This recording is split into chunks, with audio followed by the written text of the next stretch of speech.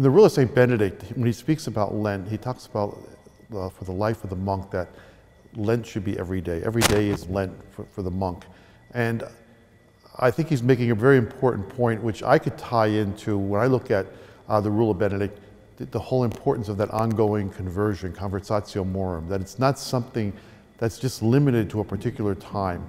It's something that's always part of the life of the monk.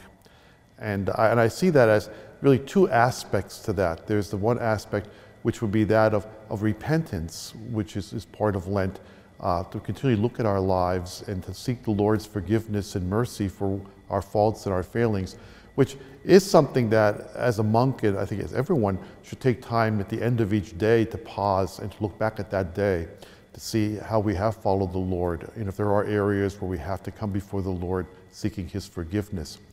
And there's also the aspect, you'd say, of fasting or doing something special, which would be a way of helping us to realize how we have a longing for the Lord that should be greater than the things in the world around us. There's always that tension that we get very comfortable with what we have here. We begin to expect things in this life that they're going to make us happy, but ultimately our happiness comes from our presence with the Lord. And our goal is to be with the Lord forever, to share in His glory. And that whole sense of fasting is part of that Lenten practice to help us to be able to be more open, making room in our hearts for a deeper appreciation and experience of the Lord's presence.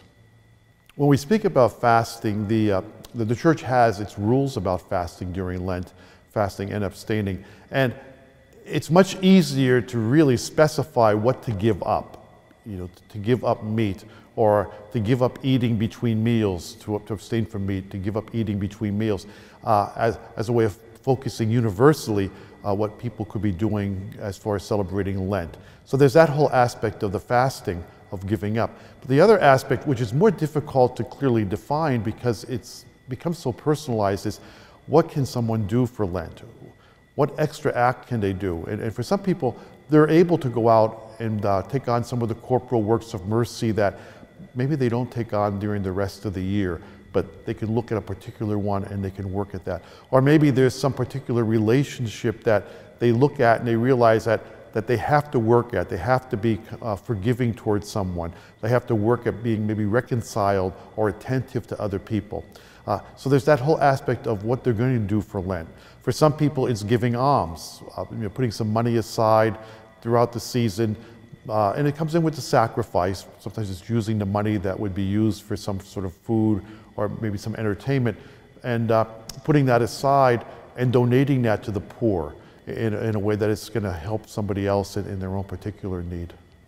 One of the things that always gets my attention at the beginning of Lent is the preface 1 for Lent, where in the midst of that preface, as we prepare to sing the Holy, Holy with the angels and saints, there's a phrase that says, during this joyful season of Lent, that the Church itself defines Lent as a joyful season, that in the midst of the various devotions that we might do, the various different things acts we might be doing of preparing ourselves, it is a preparation.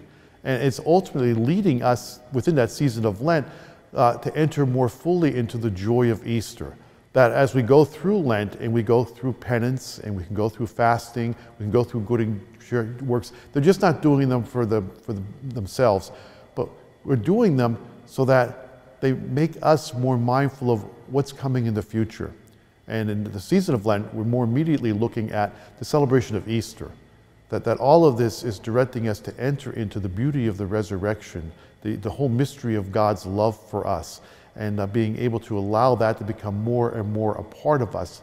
And we do that not just for Lent, but it's really something that should be part of every day of our lives. Lent is the season that we designate as a time to focus in a particular way about it, but it's just not the end in itself. It's an entire season that we do it. And actually the Church defines each Sunday as a little Easter, as that moment of joy, regardless of what season we're going into or what time of the year it is. So the season of Lent is meant to be have a spirit of joy to it as we look forward to the resurrection of the Lord. I remember one year I was in a parish and I had a young seminarian. He was from Nigeria with me, and he was very excited getting ready for Lent. And we're speaking about Lent, what we're going to do, what we're going to give up. And I love coffee. And I tell him, I said, I'm going to give up coffee for Lent. And I've done it before, and you have to prepare for it because you go through withdrawal when you drink a lot of coffee. But I'm going to give up coffee. And we're at some sort of a prayer service or whatever before Lent begins, and this fella gets up talking about preparing for Lent, and he tells the people, pray for Father. He's giving up all caffeine for Lent. And it sort of threw off my plan because I wasn't planning on giving up all caffeine. I was sort of making my plans to have some tea and whatever. But he announced it, and because he announced it, I had to do it. And it started off rather difficult, but as I went through it, it was something that really, it kept me more mindful than I would have been if I just gave up coffee. The other aspect of that was, he announced that we would have adoration every morning in the parish before the 7 o'clock Mass, from 6 until 7. And that every morning we would have that. And I, knowing him, and knowing that it was not uncommon for him to sleep in, that ended up becoming daily devotion to me, that I did out of concern that he's not going to be there. No one's going to expose the Blessed Sacrament.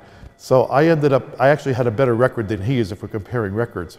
But that was a very, very, I've had a fulfilling experience of Lent, of spending that hour that I really hadn't intended on originally before the Blessed Sacrament, before the 7 o'clock Mass.